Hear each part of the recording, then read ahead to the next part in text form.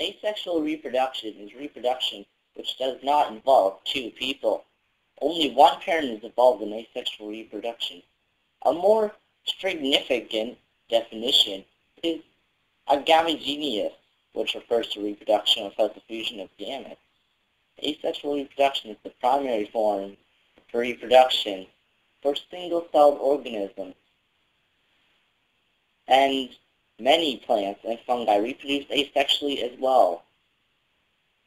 Mechanisms for lateral gene transfer, such as transformation and transduction, are sometimes linked to sexual reproduction. A lack of sexual reproduction is relatively rare along multicellular organisms for reasons that are not completely understood.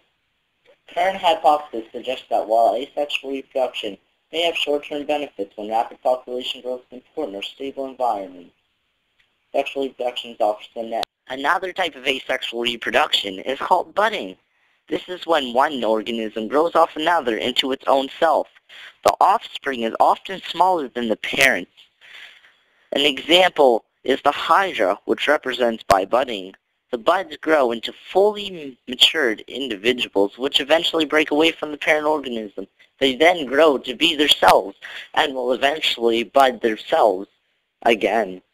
They do this over and over again, till a full cycle has completed. Eventually, they'll just keep going and going. So yeah, budding. Fragmentation is a form of asexual reproduction where a new organism grows from a fragment of the parent. Each fragment develops into a mature, fully grown individual. Fragmentation is seen in many organisms, such as fungi and plants. Some plants have specialized structures for reproduction via fragmentation. In liverworts, most lichens, which are a symbiotic union of a fungus and a photosynthetic algae or bacteria, reproduce through fragmentation to ensure that new individuals contain both symbionts.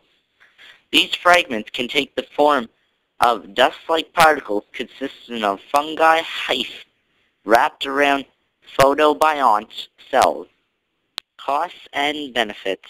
Because asexual reproduction does not require the formation of gametes, often as separate individuals, and bringing them together for fertilization, it occurs much faster than sexual reproduction and requires less energy. Asexual lineages can increase their numbers rapidly because all members can reproduce viable offspring.